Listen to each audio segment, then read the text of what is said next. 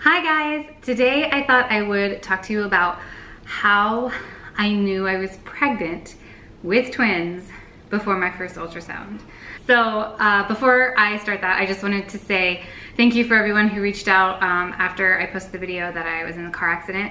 I feel much better. Unfortunately, since then, I have been having chronic headaches. So I've been seeing a chiropractor. My doctor pretty much was like, yep, your headaches shouldn't be chronic. So he gave me some medication that I can take sparingly if I need to. Yesterday was pretty bad. So I've been using ice packs, peppermint oil, everything I can to help these headaches go down, and it just, nothing helps. I drink like a gallon of water a day.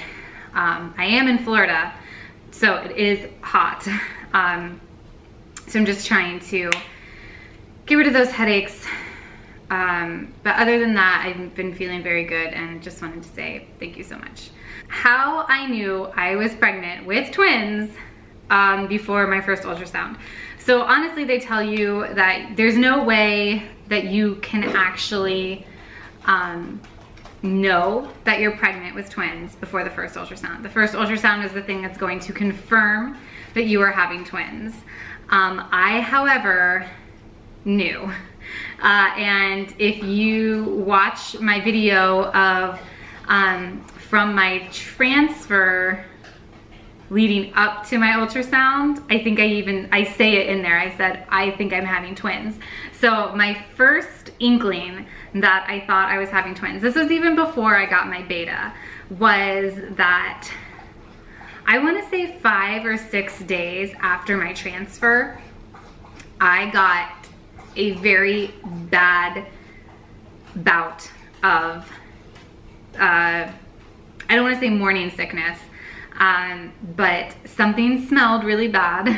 I was on an airplane. I was flying back from Atlanta to Orlando, and I sat next to a guy who just had this very pungent aroma, and this has never happened to me before. And before the plane even took off, I got up and I was like, I'm gonna vomit. I'm gonna vomit everywhere.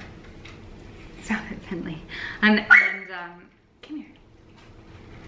And so I said, I'm gonna vomit everywhere. I need to go to the bathroom.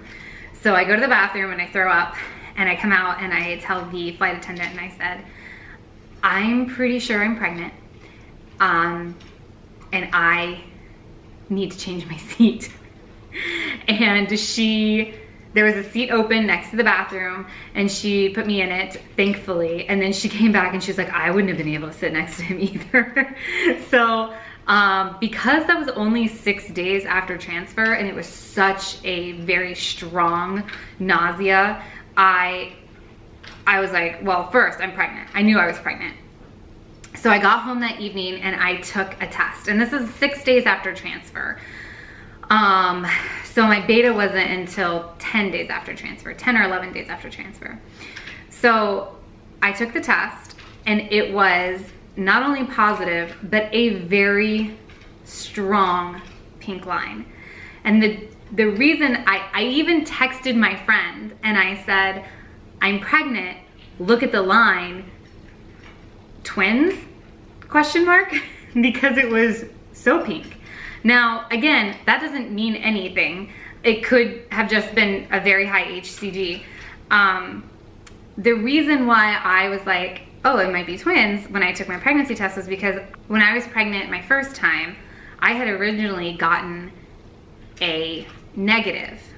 When I took it, I think I took it like 2 days before my missed period, and I got a negative. And then we went to Atlanta to visit my family, and then I missed my period. It didn't come.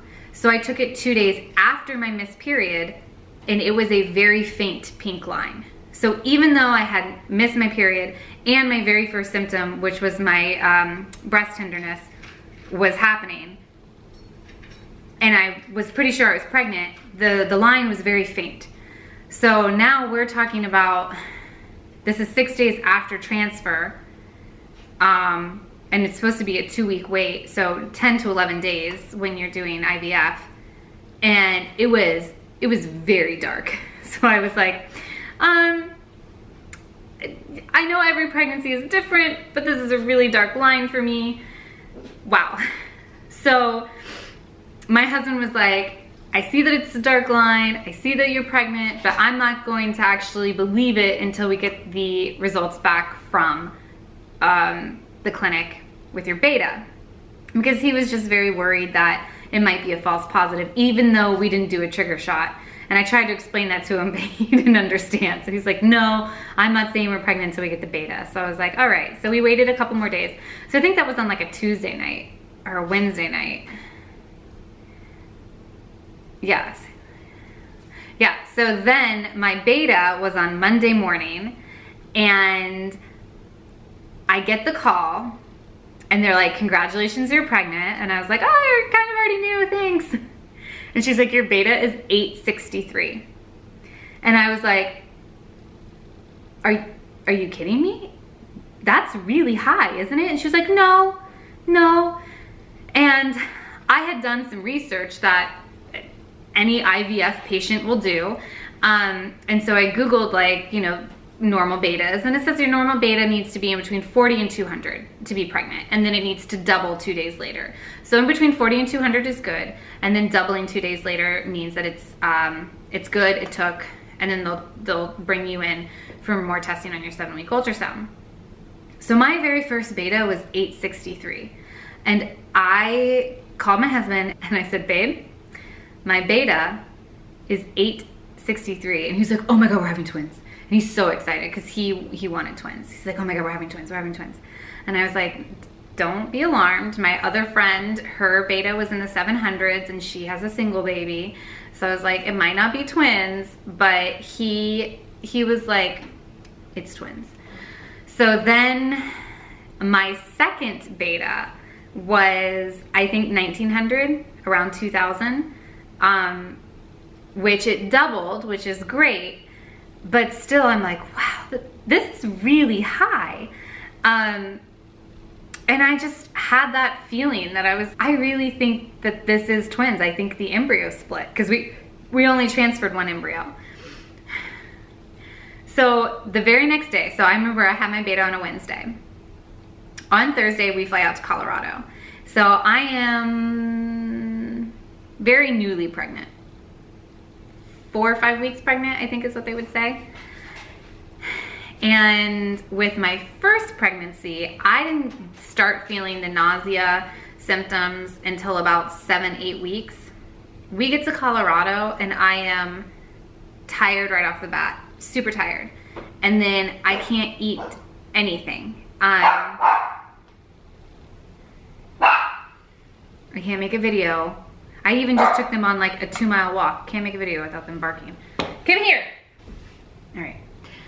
So we get to Colorado, we're on vacation. I decided I didn't want to ski because I didn't want to risk anything. So I'm just chilling out, but I'm exhausted. I'm tired, sleeping a lot, can't eat anything. Everything smells bad to me. Everything tastes bad to me. Literally, I was really just eating fruit. And, you know, my dad was just kind of like, oh, you know, toughen up. And I was like, no, Dad, this is different. And I was like, this feels different. And when I was in Colorado, I texted my husband. My husband couldn't come because he had Army business. We'd already had a girl name picked out for the embryo. And I was like, if it's twins, what do you think of this second name for the second baby? And he was like, oh my gosh, I love it.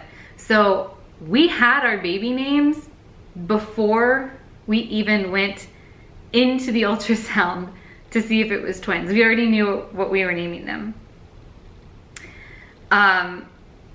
So those are kind of the biggest reasons that I thought that we were having twins. The very dark line of pregnancy, the high betas, and the feeling, the nausea, the sensitive to smells right off the bat. And I'm talking about 6 days after transfer, which I didn't feel until 7 weeks when I was pregnant with my first.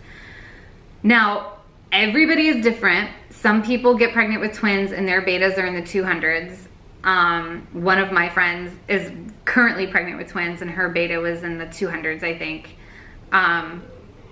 So I know that this doesn't always mean that a high beta doesn't always mean you're going to be pregnant with twins. And feeling sick early on doesn't always mean you're going to be pregnant with twins. But it's that gut feeling that you have that you're going to be pregnant with twins. And so funny, because after my beta, my husband just kept saying plural.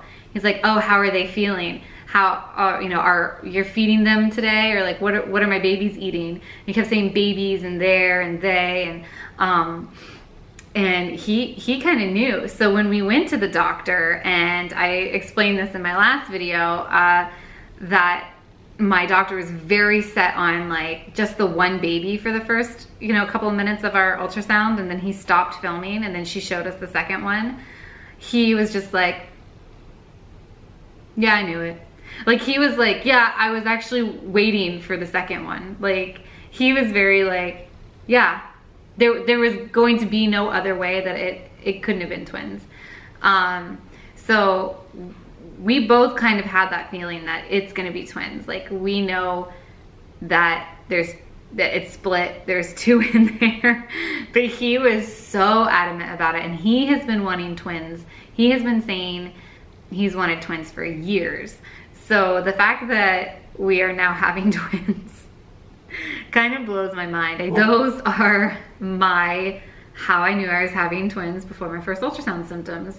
I would love to hear, if you are having twins, what your first symptoms were, because I know that, again, everybody's different. Everybody goes through the first trimester differently. Thanks for stopping by and checking out my video. Please press the like button if you like this video, and subscribe.